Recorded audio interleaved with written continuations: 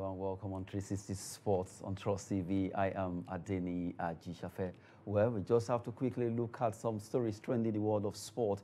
We talk about volleyball over there in Lagos, where it's happening live for the Super Cup. And we'll be looking at a lot of matches that was played. Well, Crystal Palace did where the Eagles really they flew over Arsenal. They were able to win that game. It was a shocking result for a lot of Arsenal fans. As what happened to them? Well, we'll be talking about that as we continue on the show. Joining me to talk sports is Olawale Peters. Good to have you. Good morning, Adeni. It's a pleasure to be here. Good one. Now, let's start from volleyball. Over there in Lagos, you have about 14 teams taking part in the Men and Women Super Cup taking place in Lagos. And quickly look at the fact that Kwara United, they defeat Kano Pillars in their game 3-2 in that particular game where a lot of people were expecting Kano to win. But Kwara United came on smoking. They really did well. 3-2 against Kano Pillars for the men, and also Offa Volleyball Club also did well, defeating Kada Kings 3-2 there. Good one for the two teams that won. It ended 3-2. For the women category, Chief of Army Staff Spikers, they also did well. Actually, winning their game against, they won their game as they were able to win 3-0 that particular encounter there. We're talking about the volleyball competition taking place in Lagos against Nigeria Immigration. The Army players, they did well, defeating Nigeria Immigration Service 3-0. Well, we've been talking concerning the Volleyball Super Cup, where you have the Premier League teams and also the National Division 1 teams playing together to determine who wins the league this season, and it's been fantastic in Lagos. Okay, and I think Kwara State, they are doing something right when it comes to sport this time around. They did not only defeat a Premier League volleyball team, they defeated a current champion of volleyball. So it's a very fantastic thing to note. Also in the Nigerian Football League, also, we are seeing what their footballers are really doing. So that means the state government is doing something right to promote the game of football, not only in the football, also in the volleyball category. So a very good one for them. Having lost their first game against Kada team, then the second one, they try as much as possible to win it. That will motivate them that we can win it, we can do it. And if you check the fact that Kada King won their first game and they lost the second one against Offa FC, so it's like, okay, you defeat Kwara, we from Offa, we're going to defeat you. That's how it actually end, where it favored Kwara and also Offa Volleyball Club. The Super Cup taking place in Lagos for men and women. They've been participating. We'll be bringing you more concerning this particular competition ongoing over there in Lagos. Where we move away from volleyball, let's talk about football now. As we talk about the Nigerian National League, a Marshall player at the Area 10 football pitch just yesterday, where the host team, FWC champions, they were able to win that game against Zamfara United. They pipped them by a lone goal scored by Haruna Sabeya in the 58th minute. Well, we were there. Let's quickly see what happened on that particular pitch.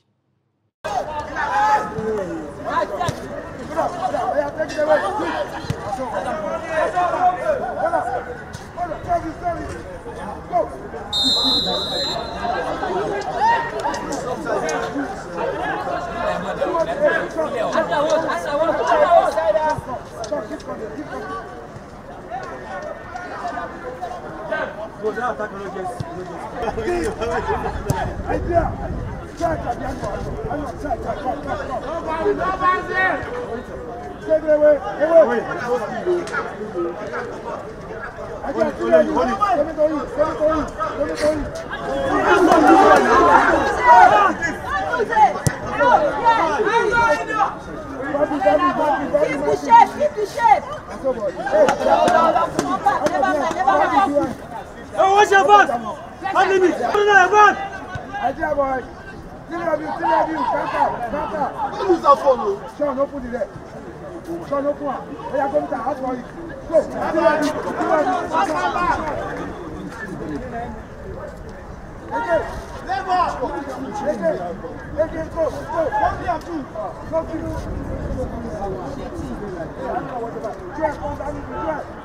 Somebody. Come on.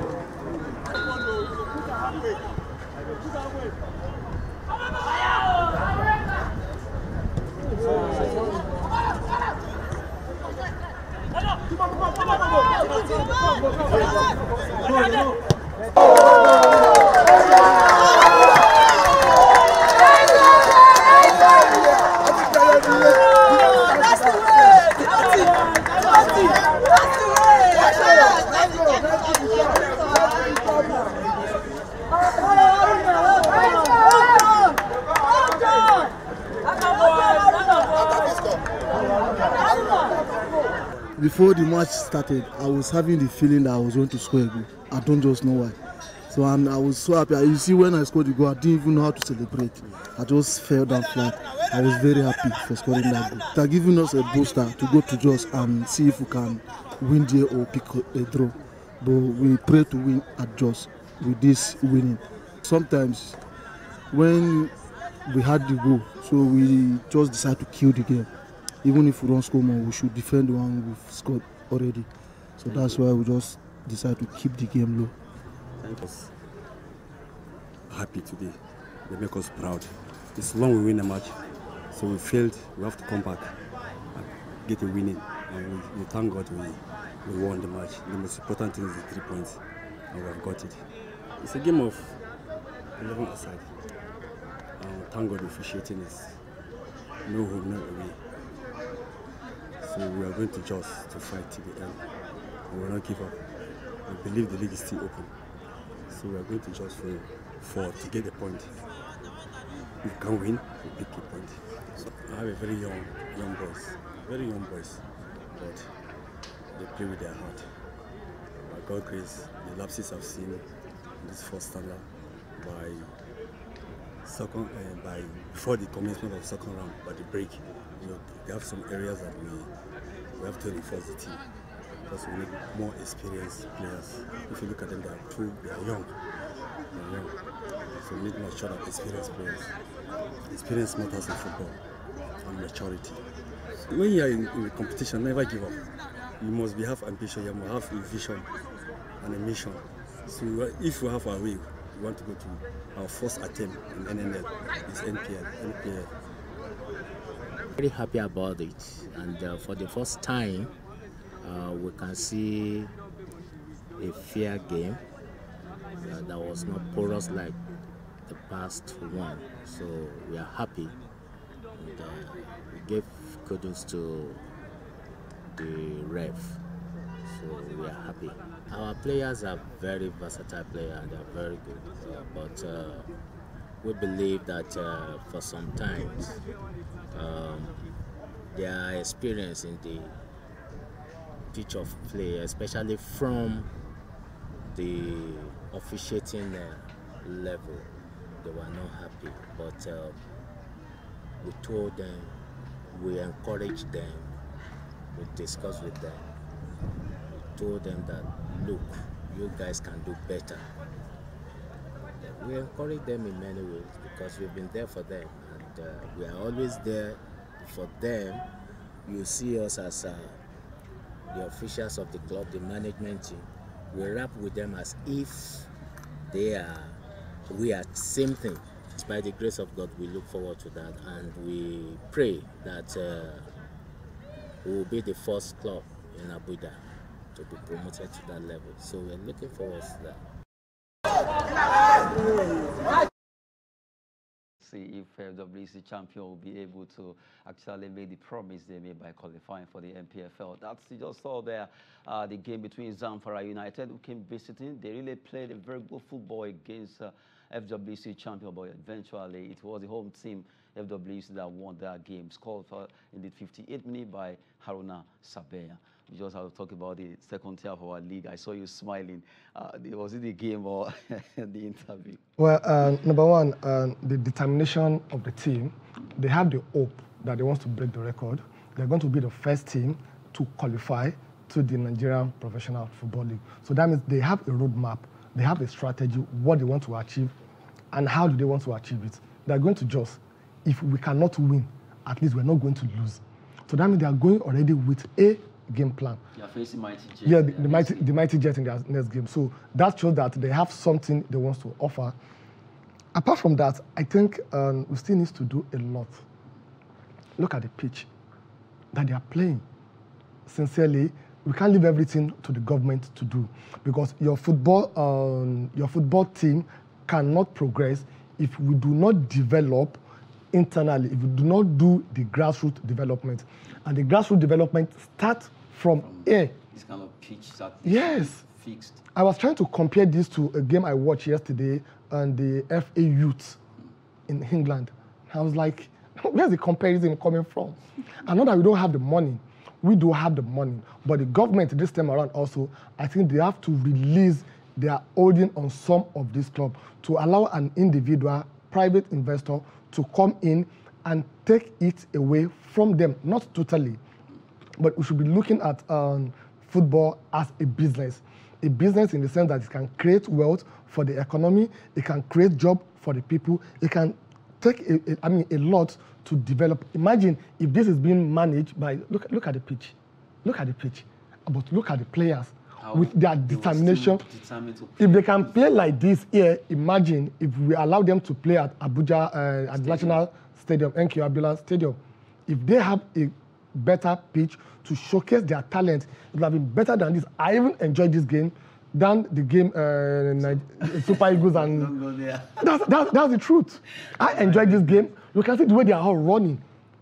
The zeal, the determination, the commitment, everything is there. So that is what we need. I think this is a very good one, a good development. We've been looking at FWC champion of our Zamfara United at here at 10th pitch there, Old Parade Ground. Despite the fact that the pitch is not too palatable for them to play, the players still find themselves determined enough to use the pitch. Good one. That ended 1-0 in favor of the red jersey team. That's the FWC champions. Just have to bring that one to you there, showing you the Nigerian National League as it actually unfolded yesterday in Abuja. Now we move away from there. Let's go foreign and look at some matches that was played. Well, English Premier League ended in favor of Crystal Palace. They are known as the Eagles. No one expected that they will beat Arsenal by 3-0. It was a game that, okay, this will be the chance for Arsenal to solidify themselves in the top 4. But alas, it wasn't the same way because they ended up losing that game 1, 2, 3 goals. I didn't see that coming at all, seriously. I didn't see 3 goals. Well, one thing about Arsenal team, like a friend of mine were discussing after Nigerian match, I was so disturbed. I said, one good thing about Arsenal is we are used to being disappointed when you expected more from the team. Them. Actually, he told me that after the match. So I was like, what is he talking about? But yesterday, after the match, I now realized, oh, so this is what he was referring to. Because that yesterday, a lot is expected from Arsenal to close that gap from where they are currently 5th position to 4th position. They are 54 points currently now. If they had won yesterday match, it would have taken them to 57 points, and that means they are having 2 points behind Chelsea, who have a game at hand. But losing that yesterday match, I don't think they have any excuse. Number one, they're not playing Champions League. They're not playing an FA Cup. Most of their players, they didn't go for the international duty like we have other teams that almost 80% of their players just return from international break. Yes. So I don't really know the reason why they couldn't win yesterday's match. It is an opportunity for them because I see them as a potential top 4, more than even Tottenham, Manchester United, or West Ham. Or West Ham. But that yesterday's match, I think it's not really a good one. However, they have to go back because what is coming is more than what they've seen right now. They are still going to play Manchester United. They are playing Chelsea. They are playing West Ham. They are playing Tottenham. They are playing Everton. They are playing Leeds United. So that means they have tough matches ahead of them. So this, the little one that they can win, or at least get a draw, this is the time for them to do that. Let's see how they're going to wake up or come back against Brighton when they meet on Saturday. But sincerely, it will be so disappointing if Arsenal did not make the top 4 because they have all what it takes this time around to make it. Now, we've been talking about Crystal Palace, as they are known as the Eagles, flying over Arsenal as they were able to win 1, 2, 3. Jordan Ayew, and not forgetting the man that has been doing the yeoman's job there, the Cote d'Ivoire player who actually did well, scoring the 3rd goal. Well, if you look at that particular game, no one saw that coming, that Arsenal would not win or even play a draw, but it was 3-0 they conceded. It was a good one for Vieira against his former club. He was able to make a statement against Arsenal. Arteta could not just see the reason why they should lose so scandalously. So Crystal Palace. Let's look at the way the table is looking right now, because it's really very dicey for us. Arsenal need to work harder.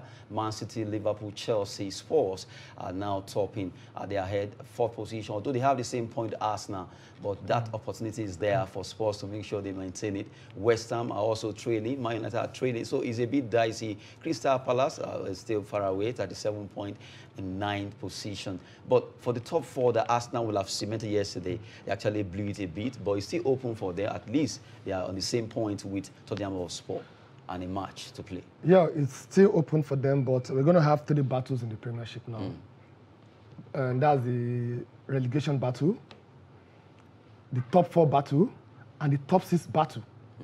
And the top number 1 battle now is Man City and Liverpool. That one too is there. If you look at the difference, a big battle between them also. So it's going to be 4 battles this time around. So for Arsenal to really make sure that they cement their 4th position, it's to make sure that they did not win. I mean, they did not lose any of their remaining matches. How are they going to do it? Are they going to beat Manchester United? Are they going to beat Chelsea? Are they going to beat Tottenham? Are they going to beat Everton? Are they going to beat Leeds United? I don't know how they will do it. But it is a must for them, because not qualifying for the top 4 this season is like all what they've done, it's in vain. It's been long, they play in the Champions League. So they're not looking for the trophy, but they just want to taste. At least they didn't go back to the big boys. To the big boys level. They are among the big boys. They used to be among the big boys. I don't want to agree that they are among the big boys. Let Arsenal go. But at least Arsenal bring a lot of joy to, let me use, if you notice in Nigeria here, a lot of Nigerian women love Arsenal. So let's bring back that joy for them. That is our club. Okay. I won't tell you the reason why I think they are in love with Arsenal. Because of the fine boys that play for the team. You said it's not me. We've been talking concerning Arsenal. Listen to that against Crystal Palace, and they're 3-0 in favor of the Eagles. Good one for them. They really did well as they promote Arsenal there. Well, good one for Crystal Palace. And now the battle is really on for the top 4, the top 2. As Man City, Liverpool, they are really going to be. It's going to be a big one between the 2 for them. Who's going to win the league for this season? And also we look at the top 4. Relegation battle is also there. Now let's go La Liga. Let's talk about a match that was played. Real Sociedad against Espanyol ended in favor of Real Sociedad. They won 1-0 courtesy of Ishak Alexander, who scored that goal for Real Sociedad there. Well, good one for that team. So that really, if you check this season, aside Real, Barcelona, Atletico, Sevilla, you think of that particular team because they've been fantastic so far in almost all their games so far in this season. Yeah, they've been very fantastic. And also yesterday we saw what they did also. It showed that it is not over until it is over. They didn't get the goal until the 96th minute. 96th minute, yes. Yes. In fact, that goal was the last touch of the game. So that shows that they have that zeal, they have that determination, they have we can do it spirit. And that's why they are where they are currently now on the table. That's the spirit of the game of football. They got one of their goal disallowed, courtesy VAR, but nevertheless, they didn't allow that to weigh them down. They are like, we need these 3 points, but these 3 points can take us to, if not Europa Conference League, we need to play in Europe next season. So they've been doing very, very, very, very, very well. So it's a very good result. I'm not surprised. Well, for Real Sociedad, if you check, I remember that team seems to be before. But these days, they've really gotten their groove back. They are really playing well alongside Real Betis and other teams. But you look at anytime they want to, teams like Espanyol, Getafe, Celta de Vigo, I want to face teams like Real Sociedad. It's always like, okay, always very tough match. And they hold their own against the big boys. But when it comes to mid-table teams, they find it very difficult. Look at the game yesterday. Just at the dot of time, 96 minutes before Alexander Ishak, who Arsenal right now are pursuing, they want to get him to. They want to sign Ishak. I don't know if Ishak will be joining them with what is happening right now. Okay, before Arsenal can even think of buying any players, they should try and qualify for Champions League first, because that's what will attract most players to come to their team. Most of these players, they want to showcase their talent in Europe, not only in Premier League. So a good one for them, let them keep pursuing it, but they just face what they need to do right now. Then concerning the issue of the Real Sociedad, it's like what they are doing to the big boys, the other team also are doing same to them. If, you are dealing with you are dealing with Real Madrid, Barcelona, Atletico Madrid. So when it comes to you also, we're going to do the same thing. We'll borrow your templates of what you are doing to them, we'll do the same thing to you. That's the game of football. Well, if you look at the way the table is actually seated now, Real Madrid, yes, they are really showing class. They are really running away with the 69 points. They really done well. You just have to look at the fact that these teams are making statements. Barcelona, Atletico Madrid, Sevilla, the three teams, who is going to make it? They're actually standing on the same point, but on goal difference. Real Betis, Real Sociedad, those are the two teams I mentioned earlier. They are standing 5th and 6th. And you have Villarreal, you have Valencia. The normal big boys, now they have turned Everton. They have turned Everton here. Valencia and Villarreal align the way West Ham, Tottenham are taking over with Arsenal, Man U right now. That's the way it is with Real Betis, Real Sociedad, Villarreal, Atletico Bilbao, and then Valencia. Well, it's a big battle there. So that's one good thing about the game of football again. It's involving. It's not about you used to be there again. If you are there, you're not standing very well, I'll push you and I will maintain that position. So that's what it's present things now. So that's how it is. Look at Barcelona, for example. As of December, they are 9th on the table. They kept pushing. They kept pushing. They've gone 13 matches without losing any. So right now, they are still having one outstanding game, and they are on 57 points. So they are able to win their outstanding match. So that means they can get to 60 points. So that shows that it is not over until it's over. With 8 matches to go now, and you have Real Madrid actually having 69 points.